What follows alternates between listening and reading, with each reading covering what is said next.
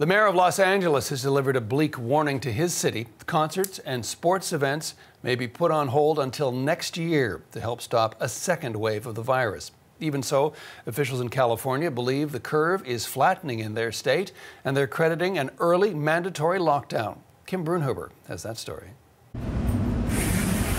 If you live in San Francisco and come down with COVID-19, this is where you might end up. A mobile isolated care unit set up in a hospital parking lot. We have multiple gurneys prepared for a surge of patients. For weeks, many California hospitals have been preparing for an influx of coronavirus patients, the dreaded surge. But look around. It's eerily quiet in our emergency room and in the hospital. Most of us would have expected that the surge would already be here, and it hasn't yet come. Instead, the rate of hospitalizations has stabilized, says this doctor who helps run a chain of 36 California hospitals. And they've all seen leveling off of the number of cases coming in. California was first to implement a statewide mandatory stay-at-home order, and several California cities issued their own orders even earlier than the state.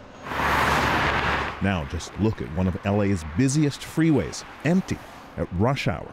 And the order has been strictly enforced even at most beaches, which some other states have been loath to shut down.